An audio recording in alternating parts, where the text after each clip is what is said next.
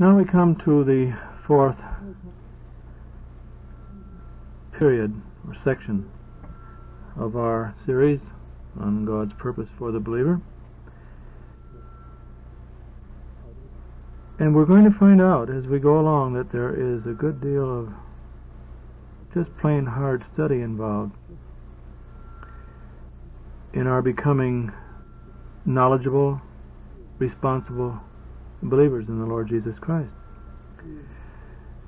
He being infinite, He being God, He being the Lord Jesus, He is not going to be known just casually or by any casual means. He's only going to be known as He is revealed by the Holy Spirit, who is the Spirit of Christ. He's only going to be known as the Holy Spirit reveals Him through the written Word. The living Word is known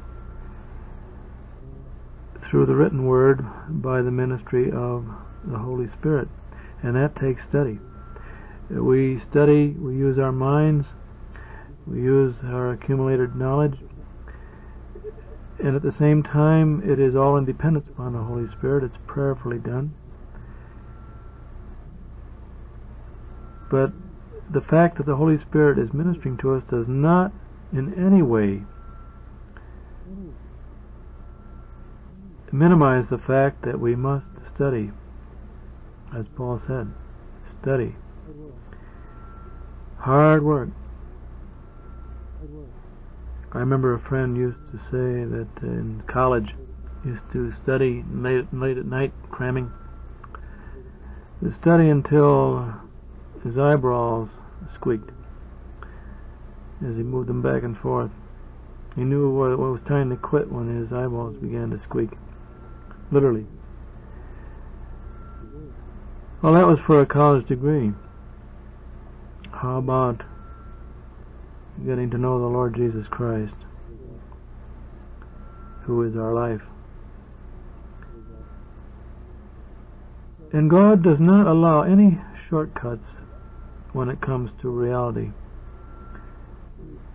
And that we must face up to now in this fourth section of our time together. And it's this: there is no deeper truth, so-called, no identification truth to be revealed to and shared with any believer who is not first established in the earlier truths, the growth truth, the birth truths of justification, of the fact that he's accepted in Christ by God, of the fact that he's complete in the Lord Jesus Christ. These basic truths must be rested in, must be known, must be appropriated, must be stood upon by the believer before the further truths can be entered into. There is no skipping from Romans 1 to Romans 6, for instance. Romans 3, justification. Romans 4 and 5, our acceptance and all, must belong to the believer in his very life before God can open up to him the truths that are beyond. Because God's truth is all geared together. It's like a ladder. One rung must be stood upon before the next one can be reached.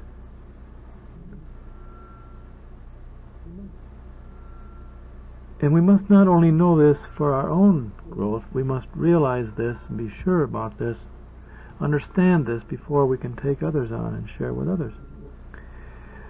So often we encounter those who want to know something about the deeper truths, want to go on with the Lord, and we seek to help them, but we find, and they find, that they can't really understand, and it doesn't open up to them, and they finally say, well, this Romans 6 doesn't work for me. And they give up so often. And come to find out, they aren't even sure about Romans 3. They aren't even sure about their security in the Lord Jesus Christ. And until they're sure of that, there's no real development for them. There must be the true foundation before there can be any superstructure, development, and growth. And the Christian who is to help another believer come on into the deeper truths must first make sure about that believer's stand in the basic truths of acceptance and justification, and not just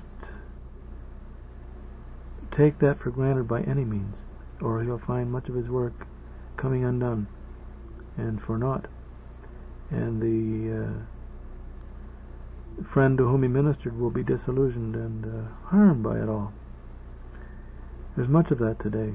No, we must make sure about the individual's foundation,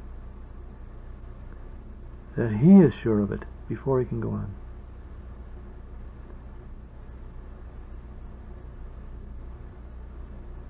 So we are moving on into the realm of acceptance and the fact that we're complete in Him now.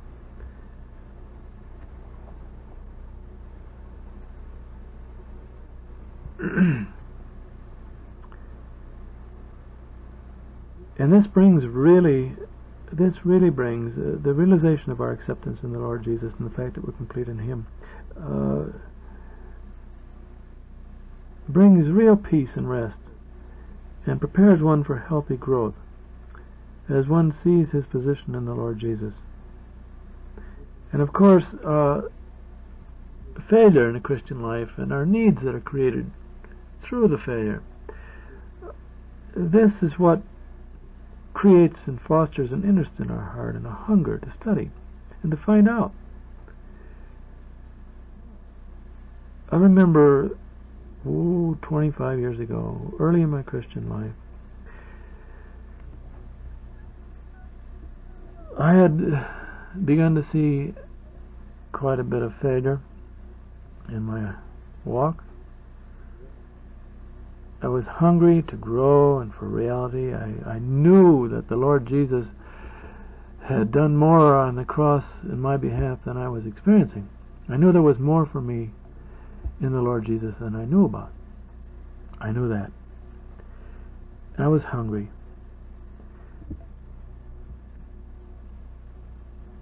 And I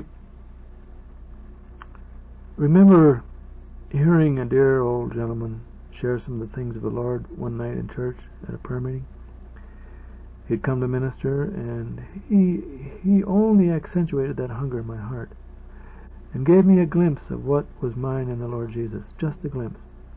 And then he went on. I don't know where he went after that,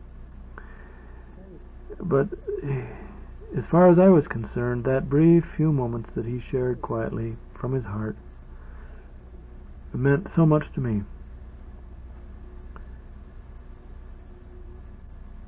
And helped me to continue to reach out to Him through my failure, because of my failure, is seeking that which I knew was in Him and that which I certainly knew I needed. And we've said it time and time again already here, that we find reality through unreality. We find life through death. We find victory through failure. And we found this out even before we were saved, this principle. We came to realize that we were unacceptable to God in the first Adam, and this drove us into the Lord Jesus. This drove us to our justification in Him, so that we might be acceptable in Him for our justification, that we might have heaven as our home, the Lord Jesus as our Savior. And the same principle applies not only for our justification, but for our sanctification, for our growth. That we find that our old life, the self-life, is totally unacceptable to God, our Adamic nature, the nature we received from Adam. And as we find this out through failure in our Christian life, as Christians, we are driven to the Lord Jesus Christ as the true vine. We learn to take our place as a branch and to begin to draw and receive life from Him for our Christian walk.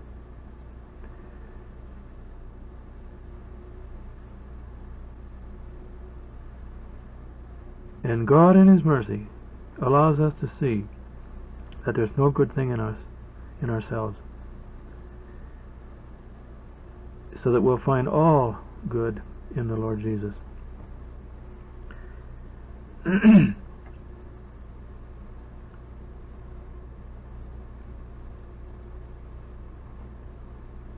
We think here of Ephesians 1, 5 and 6.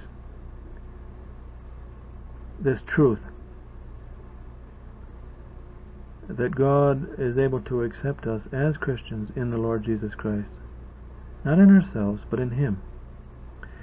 Ephesians 1, 5 and 6. Having predestinated us unto the adoption of children by Jesus Christ to Himself, according to the good pleasure of His will, to the praise of the glory of His grace, wherein He hath made us accepted in the Beloved.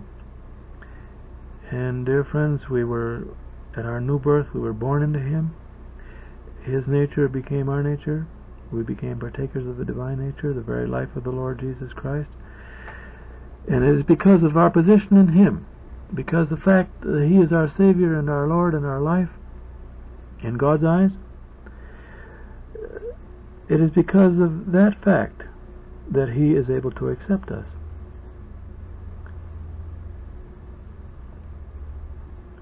We're made acceptable to God because of the Lord Jesus Christ.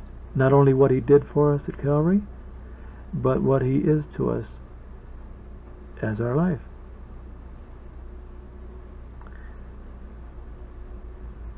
And it's important, for instance, Romans 5:1. How important this is for us to see this truth in Romans 5:1.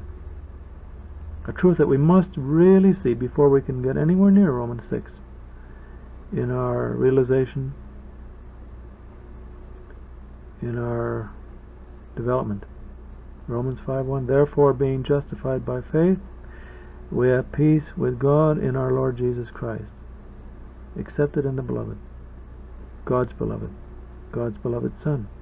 Therefore, being justified by faith, we have peace with God in our Lord Jesus Christ. And this peace with God, it is God's peace, that God is at peace toward us. That's what this verse is saying. That as we are justified by our faith in the Lord Jesus Christ, and that we are placed in Him in our new birth, then God is able to be at peace with us. We are acceptable to God in our Lord Jesus Christ, in His beloved Son. And this is where our peace comes from, when we come to know and understand and see that God is at peace with us. There's the secret, there's the key for our peace. When I know that my Father is at peace with me because I'm in the Lord Jesus, I can be at peace with Him, because I know He accepts me.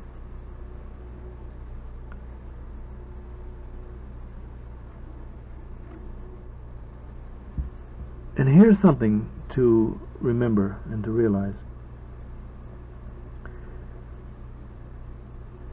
Often a Christian feels that God is at peace with him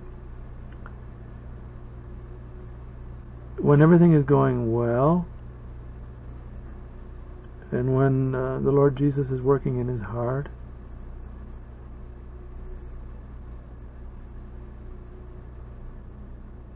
Then he feels that God is at peace with him, and then he's at peace with God because of these factors, that things are going well.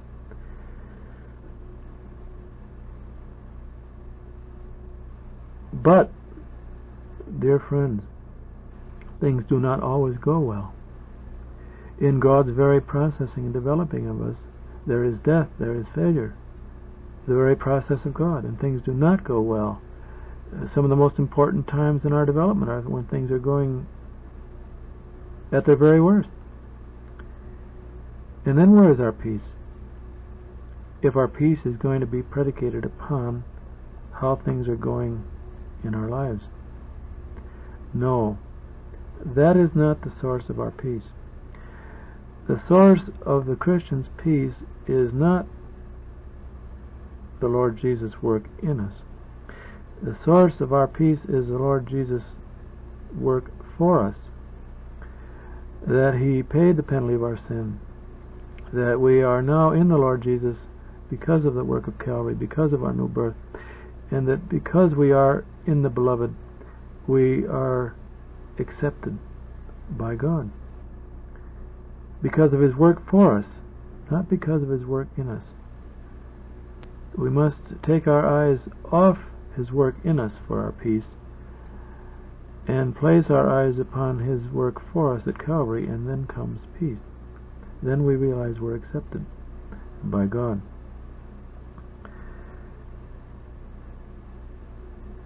We cannot make peace with God by being good or rectifying or straightening anything out. We cannot make peace with God that way. And we're not required to. The Lord Jesus has made peace for us. And He's made peace by the blood of His cross. The finished work. Eternally finished. There is our peace. Because that's God's peace. Having made peace by the blood of His cross, by Him to reconcile all things to Himself. And we are reconciled to the Lord Jesus. We're reconciled to God in Christ. And this is important to see, that we realize the correct source, and that we rest in that source. The work of the Lord Jesus for us is our peace, because it's God's peace. In Romans 8:1, there is therefore now no condemnation to them which are in Christ Jesus, because we are accepted in Him. And acceptance is from God's side. It's seen from God's side. And His attitude must be our attitude. If He accepts us, that should be enough for us. If the Lord Jesus, if God is satisfied with the Lord Jesus, we should be satisfied. And there's no reason why we shouldn't be. And God says that we are accepted in His Beloved.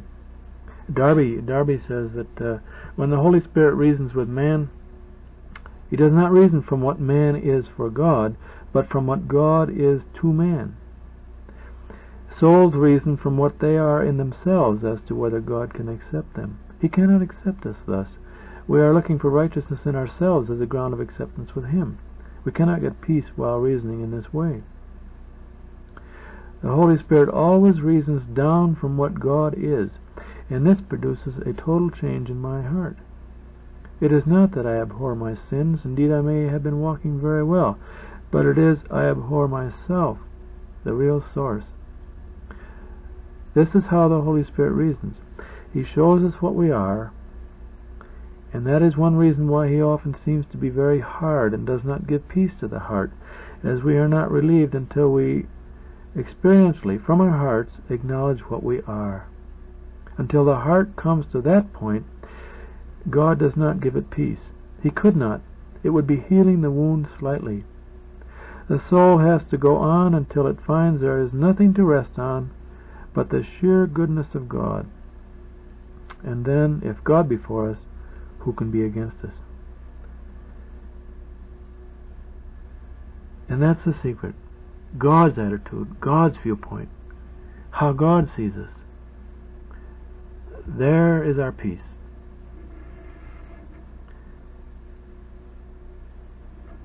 And the usual error of Christians is this.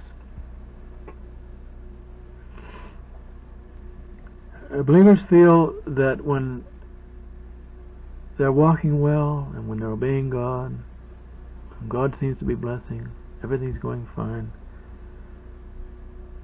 then it is that God loves them and God accepts them. But when they're stumbling and when God has them in a desert area, everything's hard and dry, and there's failure, then they feel that God doesn't love them and that He doesn't accept them. And everything is hinging upon their experience and actually upon the Lord Jesus' work in them. And it's a fluctuating thing. So there can't be any steady peace. Peace is shattered in an instant. No, our peace, our acceptance, is in the eternal work of the cross of Calvary, what the Lord Jesus did in our behalf, and the fact that the Holy Spirit placed us in the Lord Jesus Christ. There is our peace. There is our acceptance. But we're prone to want to earn that acceptance. And we try to be certain ways and do certain things so that we can rate with God. No,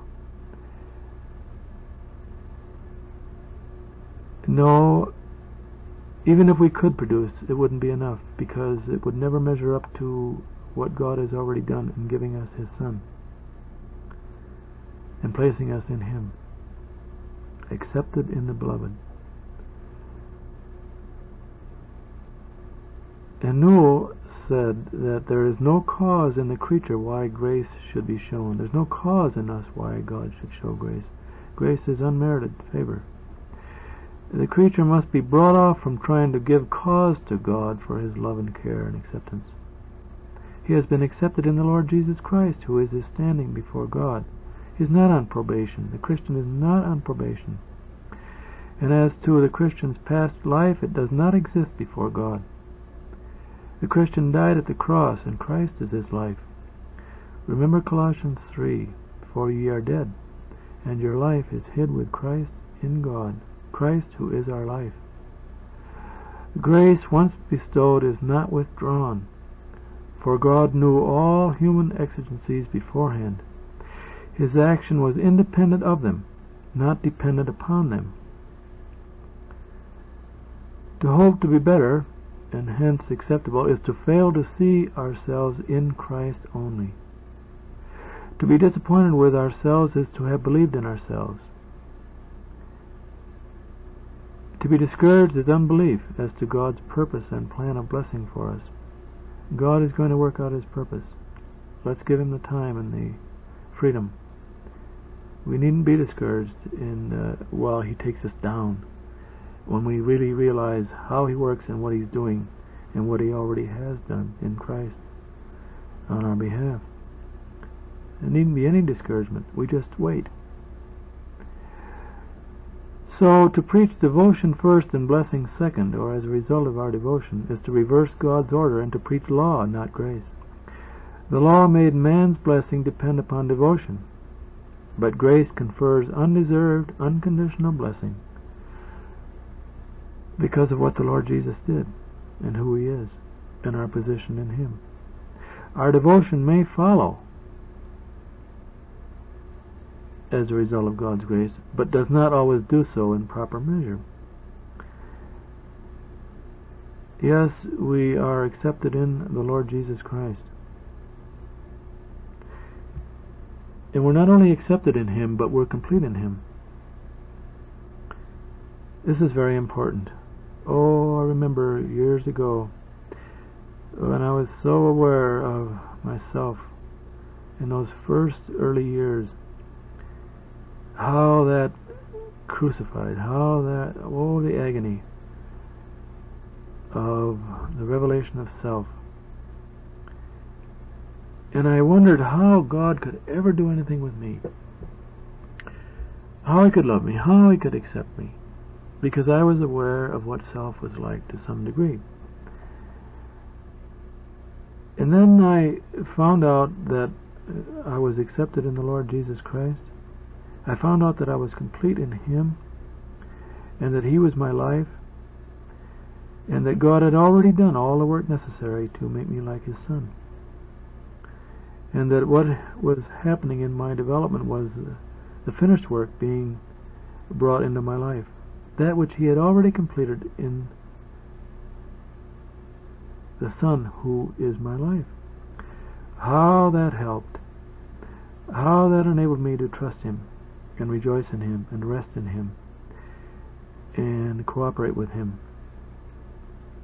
and fellowship with Him.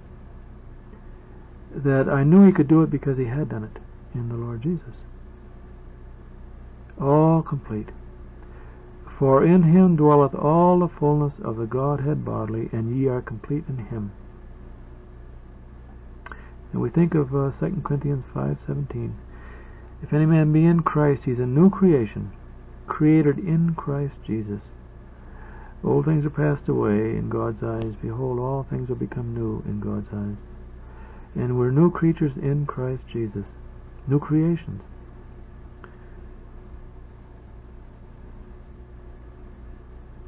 There's a difference between a creature and a creation. A worm that becomes a butterfly, a creature that becomes a butterfly, is still the same creature. It's just transformed. This isn't Christian growth. This isn't what happens to the Christian. A Christian is a new creation in Christ Jesus. He's newly created in Christ. Now the Lord Jesus is his life. He's been taken out of the first Adam. He's been given a new life. Old things are passed away in God's eyes, God's economy. Behold, all things are become new. We have a brand new life in the Lord Jesus. We're recreated in Him, a new creation.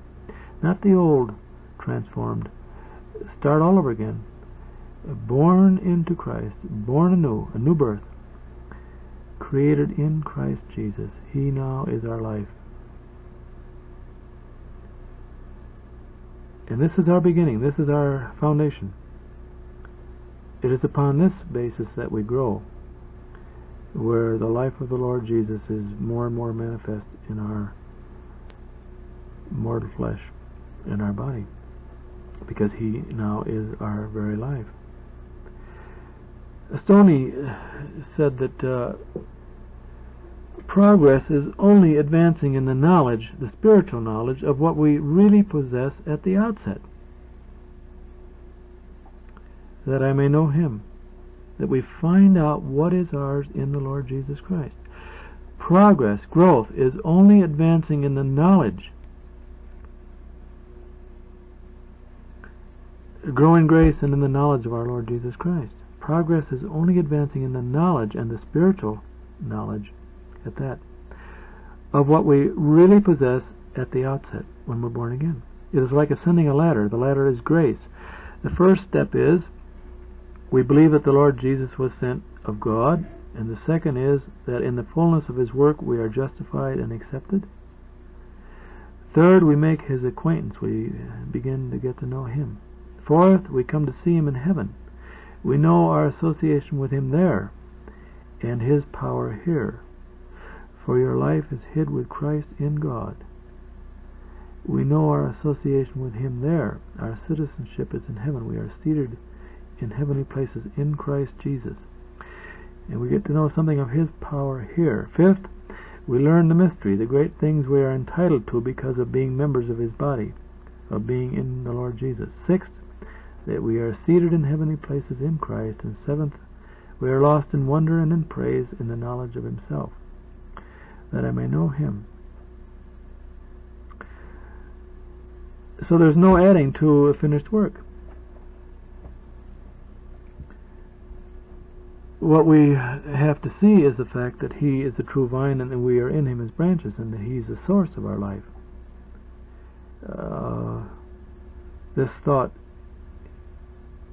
that Christ's resurrection was our resurrection to a life of holiness, as Adam's fall was our fall into spiritual death.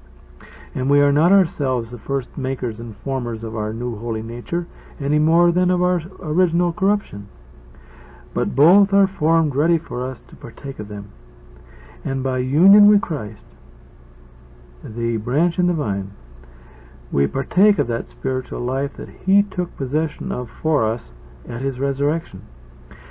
And thereby we are enabled to bring forth the fruits of it: the love, the peace, and the joy, the fruit of the Spirit.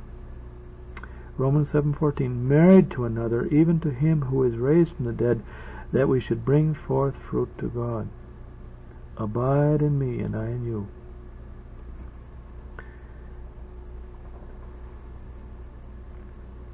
Well, there's a principle here we must look at about the fact that God will produce, and that we needn't struggle and try, but that we abide and that we rest. And this is a little difficult to go through to see here, but it's worth our attention.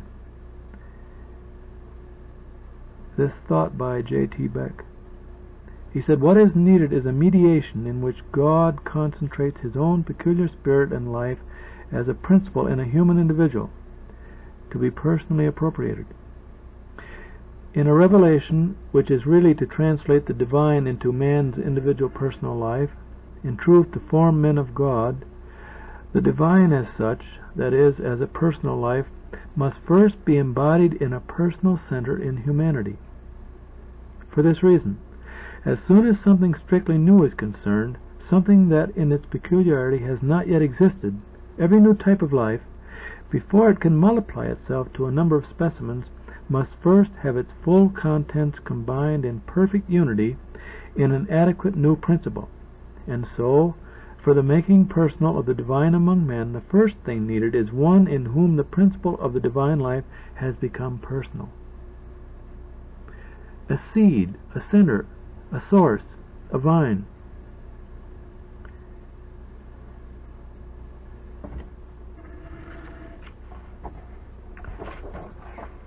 Christianity concentrates the whole fullness of revelation in the one human personality of the Lord Jesus Christ as mediator, that is, as a mediating principle of the new divine organism in its fullness of spirit and life, in and for the human personal life. With the entrance of Christ into the human individual, the divine life becomes immanent in us, not in its universal world relation, but as a personal principle, so that man is not only a being made of God, but a being begotten of God, born of God.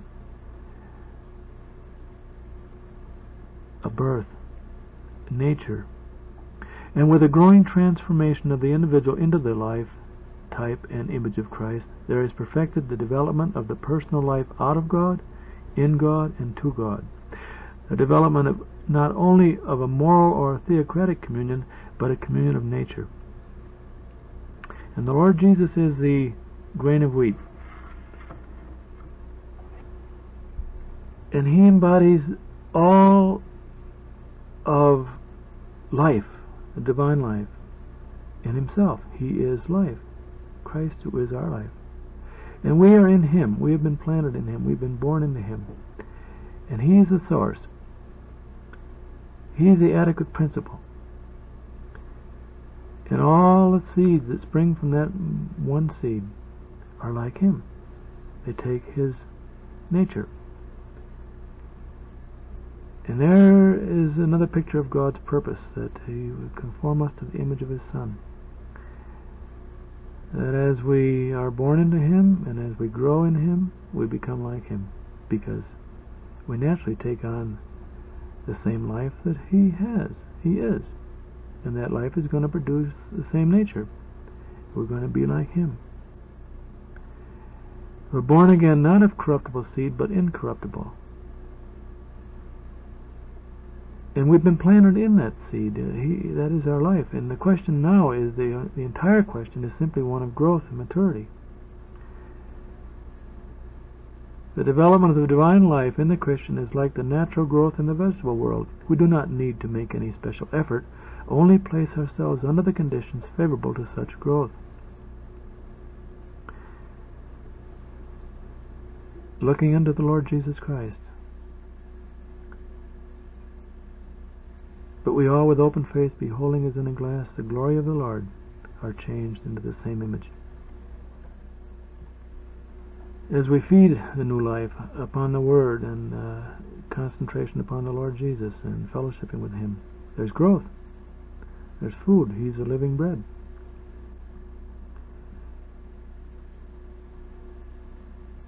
And the appreciation and realization of this and the need for this, dear friends, is given to us in the mercy of God and in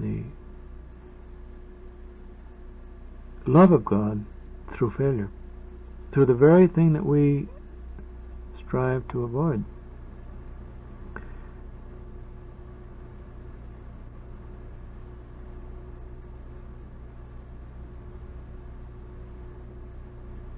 That appreciation for Him comes through our need.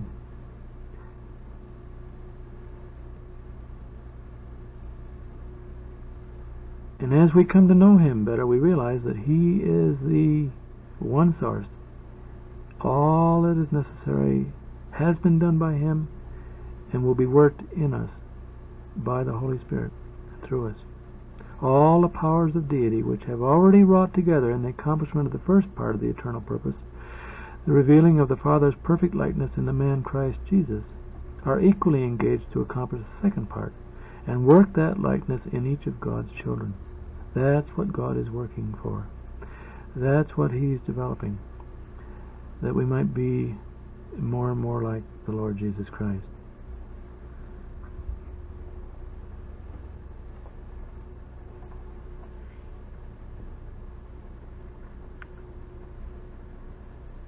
And there's this progression that when we're babes in the Lord Jesus Christ, we do our best, and then what we lack, we depend upon Him for help. But as we grow, we realize that He's not going to help us. He's going to do it all as we rely upon Him. Like the missionary who went out to the field to work for God in his first term.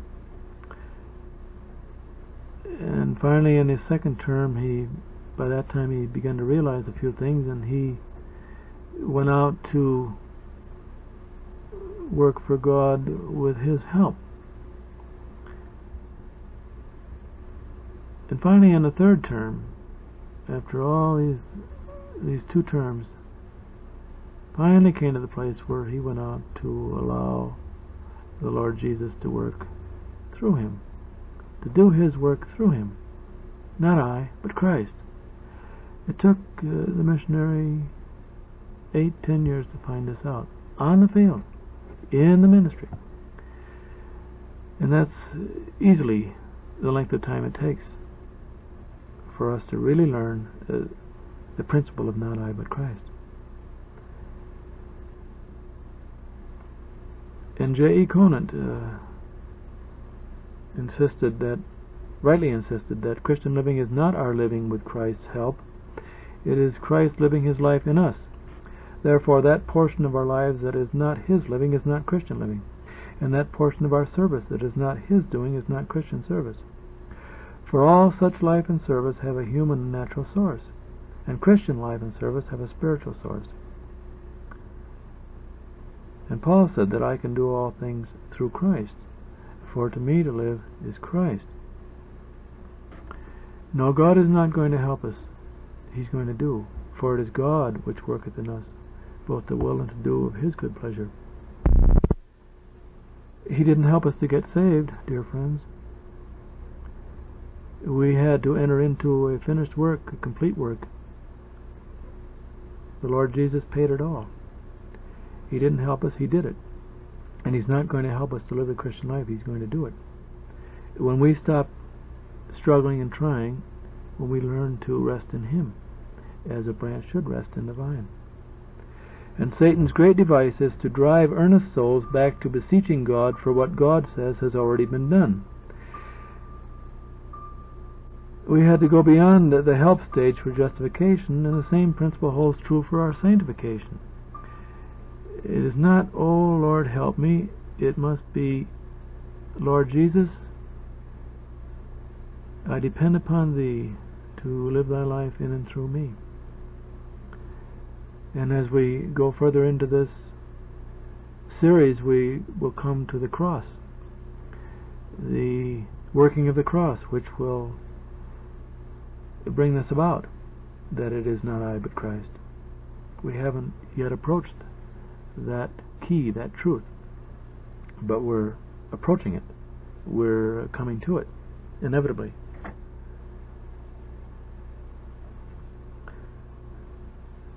Our Lord Jesus He waits to be wanted. And the only way we really want Him is to fail and exhaust all of our own so-called resources, so that we have nothing but Him. That's the beginning. That's the foundation. Not I, but Christ.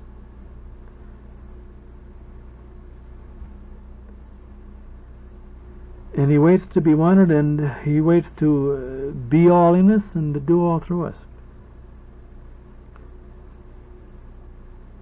And He's not actually honored, He's not trusted, He's not glorified by our continually asking Him for help. We make a helper out of Him. I was a plumber's helper once. I know something of what it means to be a helper. And God is not a helper. My Father and your Father He's all. He's life itself. He draws from finished work all that He's finished in the Lord Jesus at Calvary, and in the resurrection and the ascension, our risen Lord Jesus, who is our life. And He's not a helper. He does everything. And that's what glorifies and honors Him, as we abide in Him and receive from Him, and let Him reveal Himself and manifest Himself for what He is and for what He's done. And in the face of "My God shall supply all your need according to His riches and glory in Christ Jesus," how can we beg for help when He promises that He'll supply all our need? That's why He allows us to fail, to create that need. He doesn't supply all our wants and our selfish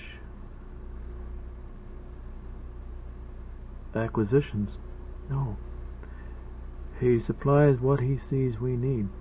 And we need Jesus. We need the Lord Jesus Christ, don't we? That's what God supplies.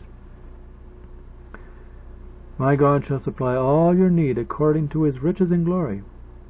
And the more we know about His riches and glory in Christ Jesus, the more we're going to expect from Him. The more we're going to cease from trying to produce, because we know He's already produced. And there's rest. There's abiding through that knowledge, through that realization. There's where our study comes. Our responsibility is to see in the Word all that is ours in the Lord Jesus Christ, and then thank and trust Him for that which we need, as we need it. Tozer said that we are forever asking God to do things that He either has already done or cannot do because of our unbelief. We plead for Him to speak when He has already spoken, and is at that very moment speaking. We ask Him to come when He is already present and waiting for us to recognize Him. Without faith it is impossible to please Him. And dear Andrew Murray said that even though it is slow and with many a stumble, the faith that always thanks Him, not for experiences, but for the promises on which we can rely, goes on from strength to strength, still increasing in the blessed assurance that God Himself will perfect His work in us. That's the attitude that God wants, that we simply continue on thanking Him for what He has done on our behalf in the Lord Jesus, and being willing to wait for Him to develop that in our daily life. And we think of Philippians 1:6, that wonderful truth. Being confident in this very thing, that He which hath begun a good work in you will perform it unto the day of Jesus Christ. And that good work is, let us make man in our image, that we may be conformed to the image of His Son, who is the express image of God. Let us make man in our image, the image of God, the image of the Lord Jesus Christ, who is the image of God.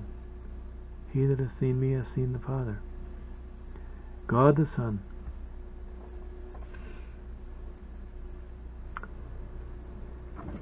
So we have this truth, that we are accepted in the Lord Jesus Christ. We are complete in the Lord Jesus Christ. So He is our center. He is our source. He is our vine. And the more we find out about Him, the more confidence we have in Him, and the more we realize we're going to receive from Him, the less we'll try to produce through effort and struggling and trying and pleading and begging. We don't have to be beggars with God. We simply have to be branches abiding in the vine, so that the life may flow, that the Lord Jesus might be more and more fully seen in and through us. Our Father, we thank Thee for these few moments together. We thank Thee for what Thou hast done in the Lord Jesus on our behalf, and the fact that Thou hast placed us in Him eternally as our life, and that He is in us, that union of life, of nature, which produces growth. How we thank Thee for this. How we look to Thee for the development of this in our lives day by day. We wait upon Thee, Father, for all of this in Jesus' name. Amen.